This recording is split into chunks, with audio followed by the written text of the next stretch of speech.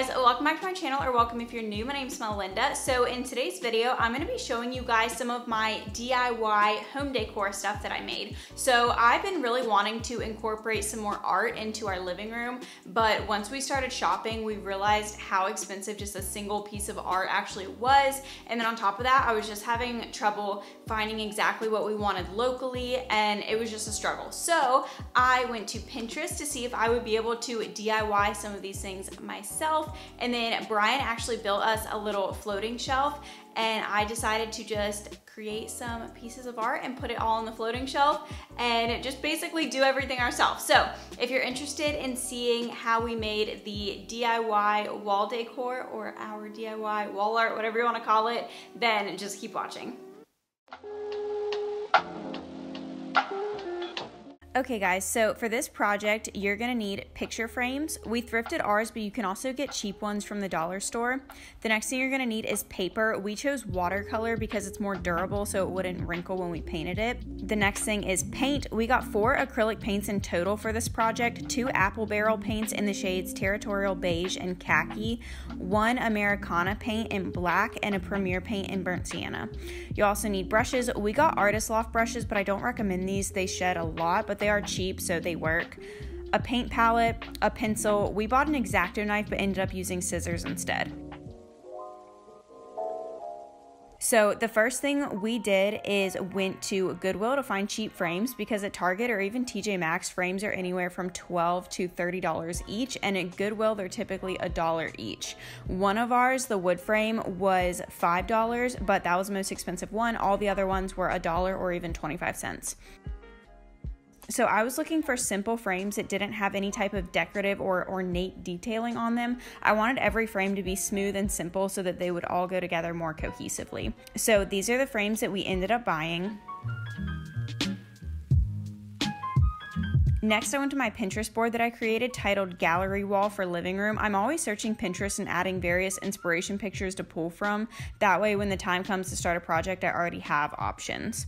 So I went through and screenshotted all of my favorite pictures that I thought would be fairly simple to recreate. Then I took all the frames that we bought and laid them out in the order that I thought I would like them on the shelf, and ended up only using 6 of the frames that we bought.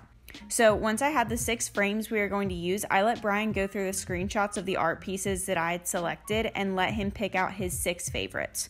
We marked those as favorites in my phone so that they'd be saved to a separate folder for quick referencing later on. So next we decided what pictures would look best in each frame based on the color that the picture was going to be, and then the color of the frame, and then the size of the picture, and all of that. So I wrote out a little description of the art and sat it with each frame so that when the time came to create the art, I could just grab the frame with the description of what picture went with it, so I wouldn't get confused or make the picture the wrong size and then have to start over. Next, I took apart the frame and removed the cardboard back to trace for sizing. I thought it would be easier to cut this with my X-Acto knife, but I ended up not putting enough pressure on the paper in fear that I would cut through too many sheets at once by mistake. So I ended up just tracing the back and then cutting it out with scissors. Then I took a much needed coffee break, of course. Oh, yes, of course. So this first drawing was supposed to be pretty random, and there isn't any way to really sketch it out with a pencil, so I just went for it, being mindful that I wanted to keep about a 1-inch border around the entire piece of paper. So I basically just made random blobs with the black, trying to make them go in different directions and look as non-uniform as possible. Again, I want to mention I don't recommend these brushes. They shed after almost every brush stroke, but they did get the job done, and they were pretty cheap, so it's all good, but just a fair warning. So here's my first finished piece. I really love how this one turned out. For this next one, I did want to sketch out the picture first, but I couldn't get the proportions right, or I'd accidentally draw them too close to the center of the paper with too big of a gap around the border, and we didn't like the way it was looking. So I ended up starting over by making a stencil that was purposefully not proportionate, and I would just flip it back and forth each time I wanted to draw the shape again, just to make it look a little bit less uniform.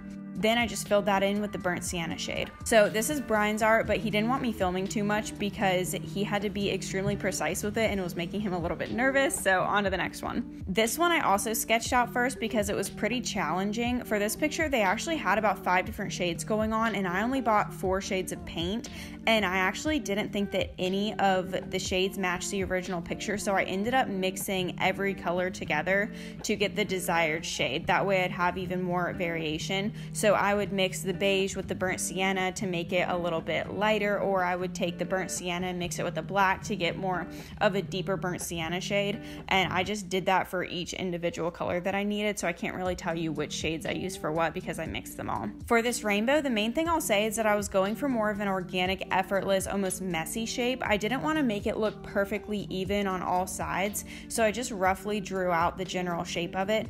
I like this more effortless look better whenever I found pictures of this rainbow style of art on Pinterest, but this filming is horrible, so I'm going to move on to the next thing. So I don't know if I mentioned this already, but Brian actually made this hanging shelf for us. We really struggled to find an affordable option for a hanging shelf that was as big and as thick as we wanted it to be, and also the right color and style. They were insanely expensive, like several $100s, and he was able to build this for fairly cheap. So he hung the shelf and then I just styled the shelf, and we actually didn't use all of the art pieces that we made on this shelf. We kind of spread them out throughout the house a little bit, and then I pulled in a few pictures that I had made previously, like this flower picture, for example. I made it a few months ago and I really liked the way that it looked, and then I just kind of staggered the black pictures with the colored pictures and kind of made them alternate a little bit, so I wouldn't have all of the colored pictures grouped together and all the black and white pictures grouped together. Then I actually bought this cactus picture at TJ Maxx, so I'm kind of cheating, sorry.